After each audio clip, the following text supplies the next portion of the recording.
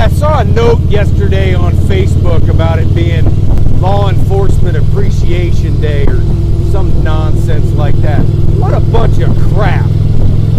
Alright, now hold on. Before you guys out there that are wearing badges and carrying guns get all pissed off at me, the reason I think it's a bunch of crap, and most of you know that I've been in that profession too, so I've got a little bit of an idea of what it's all about. The reason I think it's a bunch of crap is because that's not a one-day event. Law Enforcement Appreciation Day. How about Law Enforcement Appreciation Year? Law Enforcement Appreciation every damn day.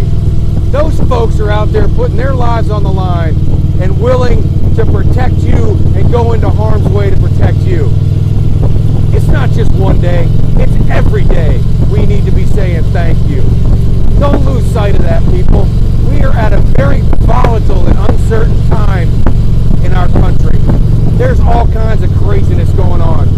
There's people that are actively targeting law enforcement and trying to kill cops just for who they are. That's some crazy shit, man.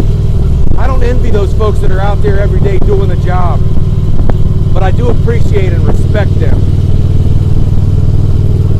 And you should too. Just a thought.